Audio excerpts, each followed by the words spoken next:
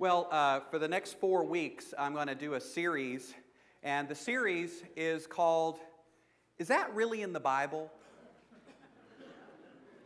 So this is a 4-week series, and it's called, Is That Really in the Bible? And today we begin with 7 questions. Now, if you're interested in following up on these messages, you can go to the author site.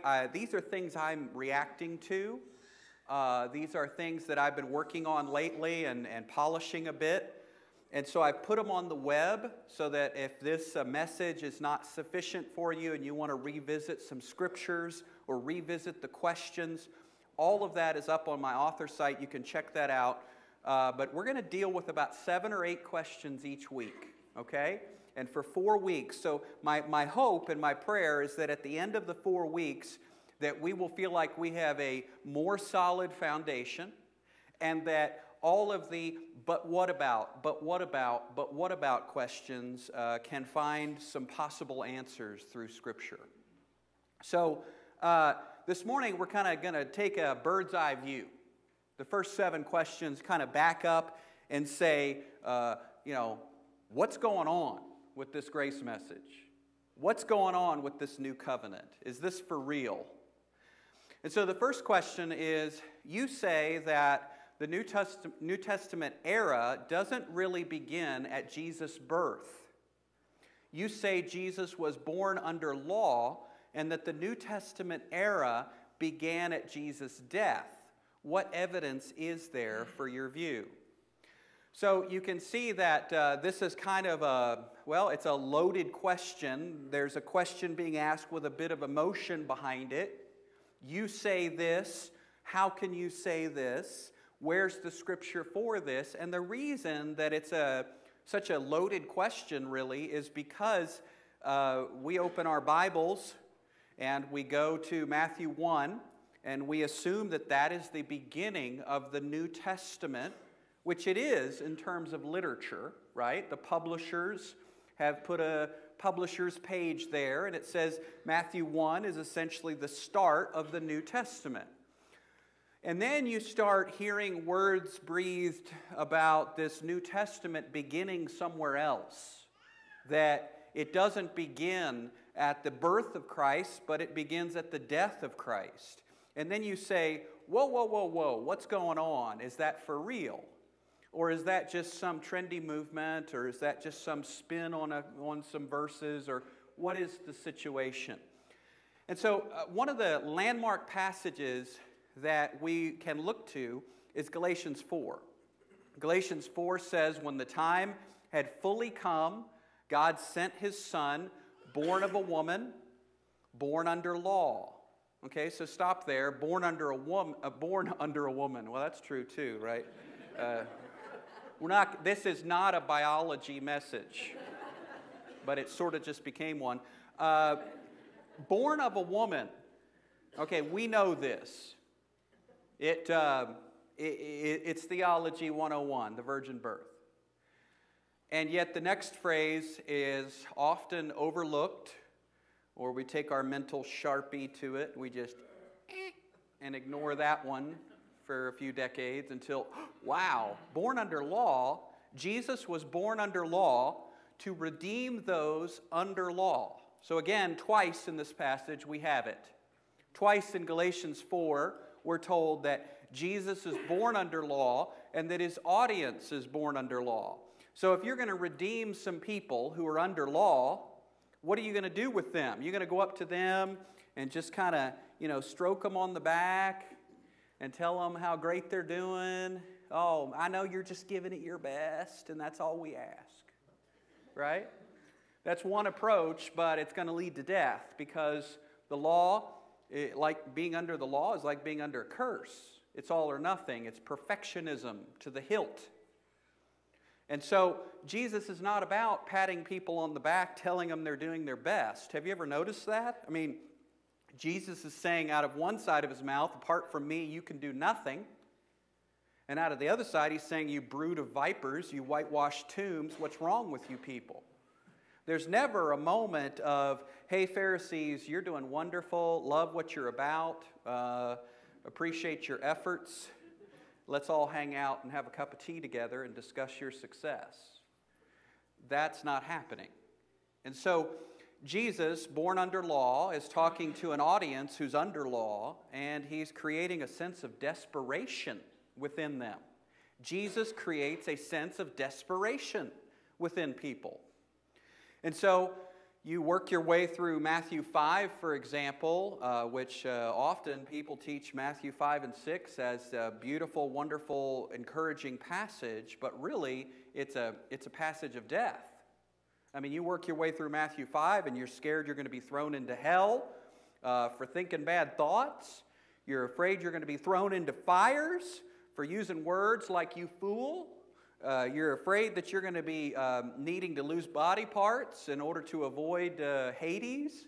I mean, it's not really fun to try your best at Matthew 5 and 6. And so this is what Jesus is doing with people who are born under law. He's saying, there's no hope here. The law is a dead way. I am the living way. The law is a dead way. And so then we see Hebrews 9. And Hebrews, by the way, is an absolute staple food for our church. Hebrews is sort of the very best and complete book at introducing the concept of, hey, there's a new covenant. Hey, it's different from the old covenant. The old is obsolete. The new is here. So hang on to the new. Hebrews is essential. It's critical. It's a big deal. And here we are in chapter 9.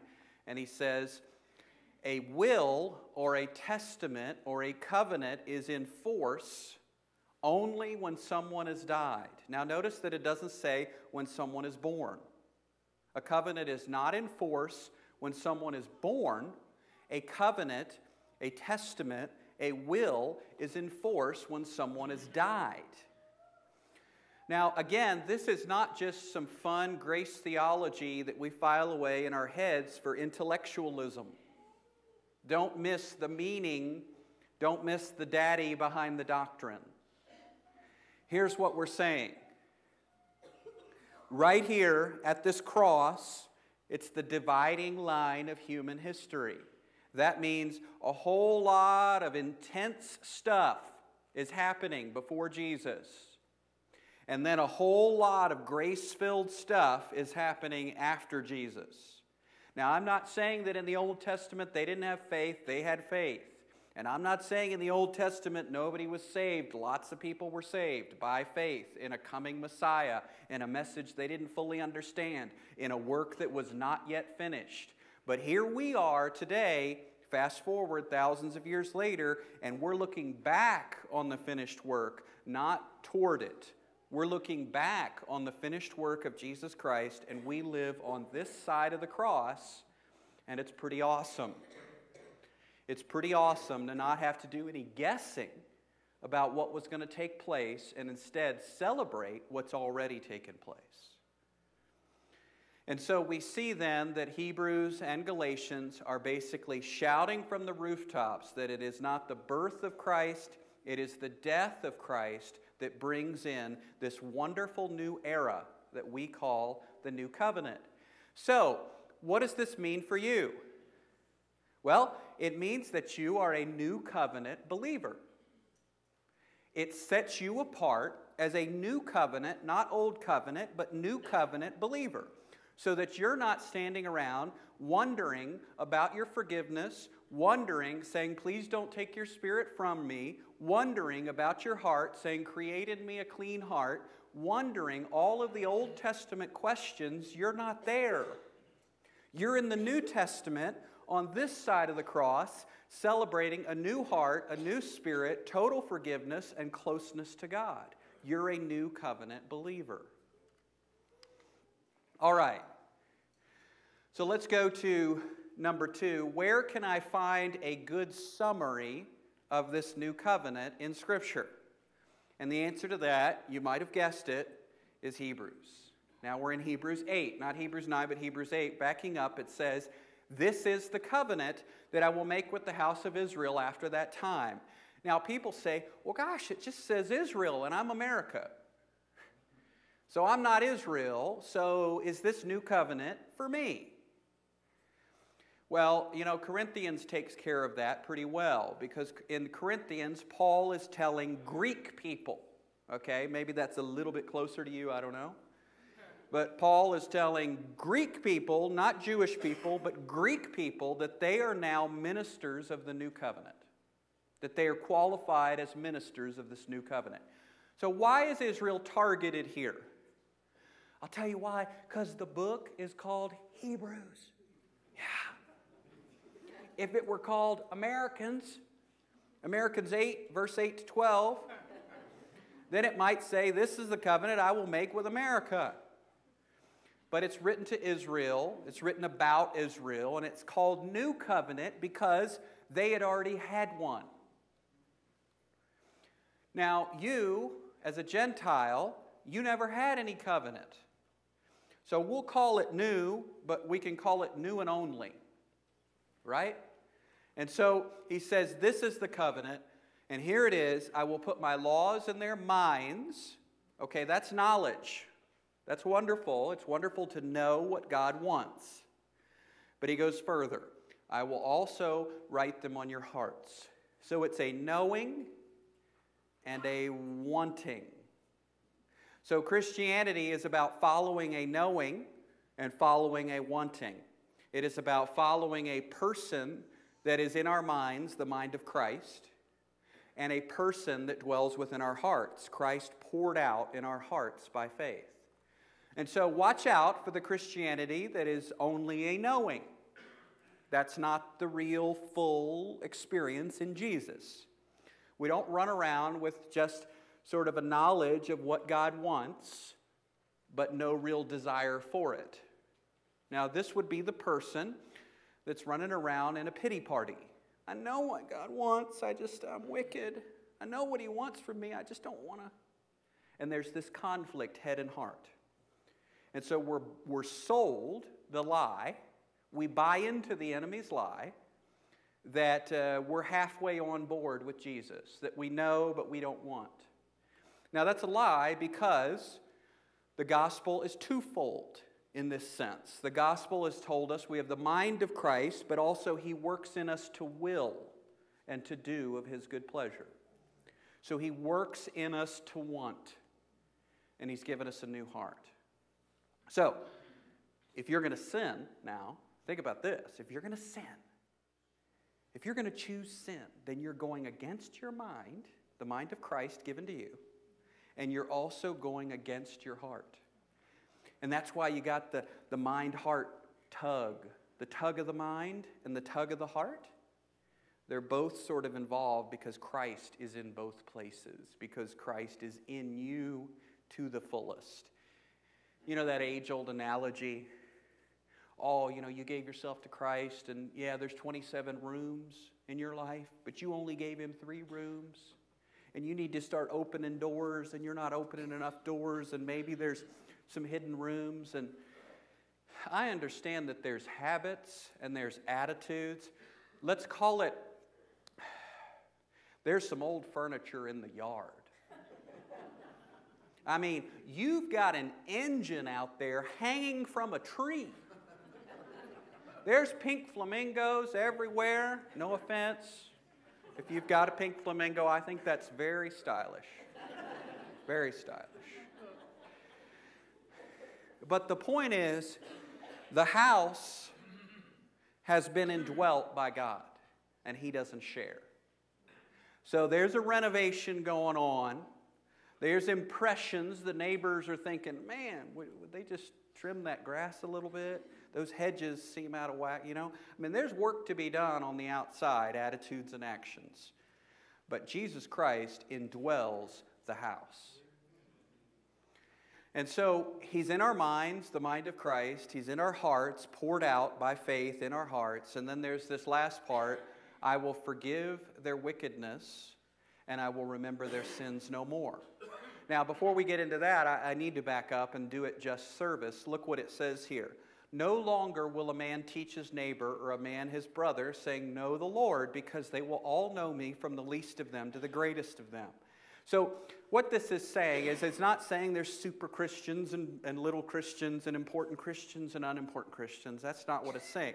It's just saying everybody from the little kiddos all the way up to the senior citizens and everybody in between, they will all know the Lord. There will be a knowing. It's not a theology quiz. They won't be experts in every aspect of theology, but they will have a knowing, a personal knowing of the Lord.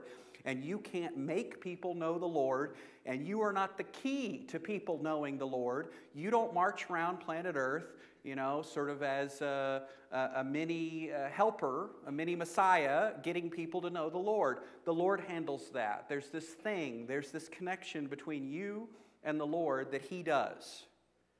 And so that's why we don't have to march around making people have this connection. All of us in Christ, we know the Lord. And then it goes on to talk about this forgiveness. Now, this forgiveness is, I've got no record of it. I've got no record of your sins. I am not dealing with you on the basis of your sins. Somebody posted last night on Facebook, my Facebook page, a question. And the question was, well, what about someone who is a sincere Christian, who is in Christ? Perhaps, okay, we'll make up one scenario. They're in Christ. They're sincere. They're in Christ, and they've got Christ in them. This relationship has started, and yet they struggle with homosexual temptation. So notice that this question was pulled out of a hat. Here's the hat of sins, right? Here's the hat of sins. We've got, and I'll just quote from Paul here as I'm pulling out of this hat here. We've got disobedient to parents. We've got gossip. We've got envy. We've got drunkenness. We've got homosexuality. We've got lying. You see what I'm saying? It's right in there. It's in the same hat with disobedient to parents. Now, is anyone here a sterling example of obedience to parents? Would you just come forward now? Because we could fall at your feet and worship. So my point is this. Man, there is every flavor of flesh under the sun, and it's called sin. But Jesus didn't go picking certain sins out of the hat when He decided to die. He paid for all sins. And so when we talk about this forgiveness, it says, I will remember their sins no more. That doesn't mean I will remember some sins no more. But you see what we've done when we've got levels of sins and we pull them out of the hat and we start sorting. Once you start sorting, you've become God. And now you're going to rank the sins. Oh, well, this one, he couldn't be, she couldn't be saved. I mean, a real Christian, never. Right. I think you know better, don't you? We all know better on some level that the flesh is capable of any kind of struggle at any moment. And so this is why Jesus does not select sins to forgive. He remembers our sins no more. Now, let me say that doesn't mean that God is sitting up there, hands folded behind His back, and He says, well, I don't care what you do. I don't care. I don't care what you do. I'm not involved anymore. I mean, I sent my son, died on the cross, and I don't care what you do. See, that's a total misrepresentation. That would be like tearing out select parts of the Bible and say, I'll go with those, right?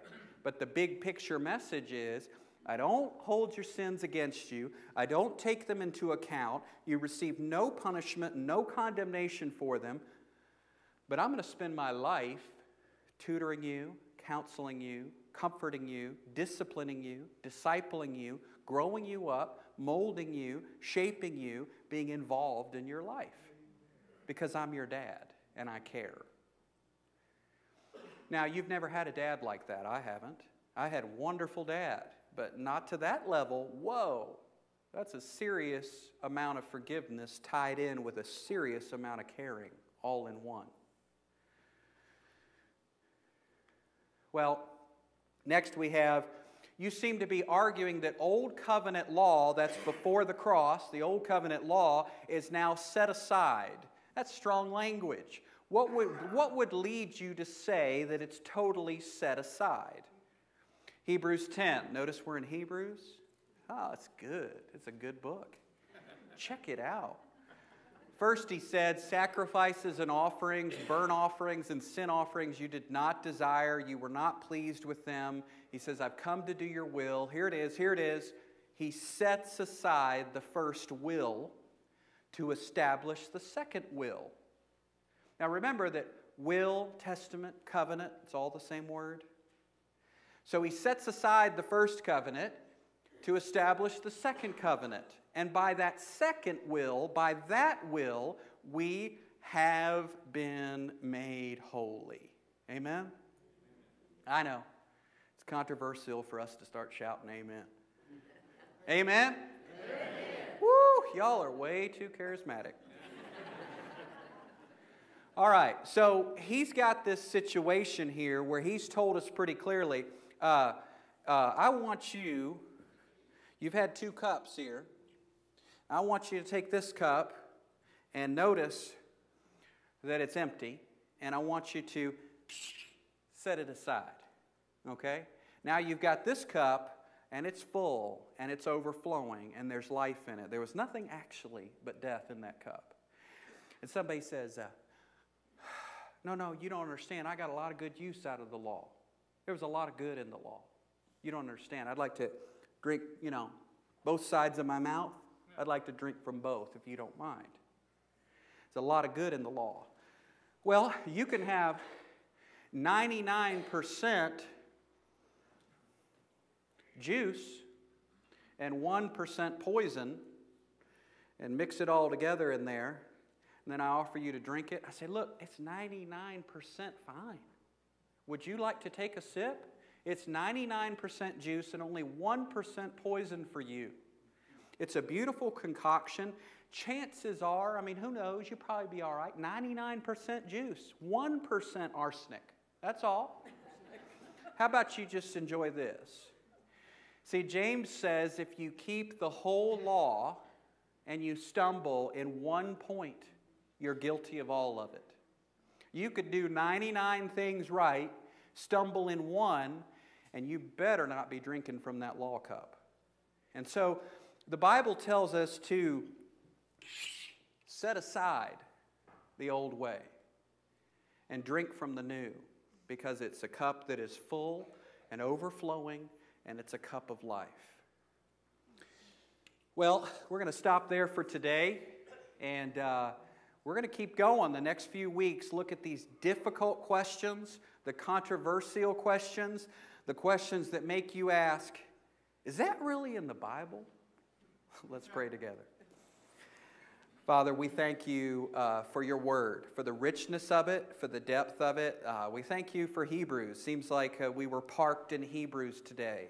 You've given us a snapshot of a new way.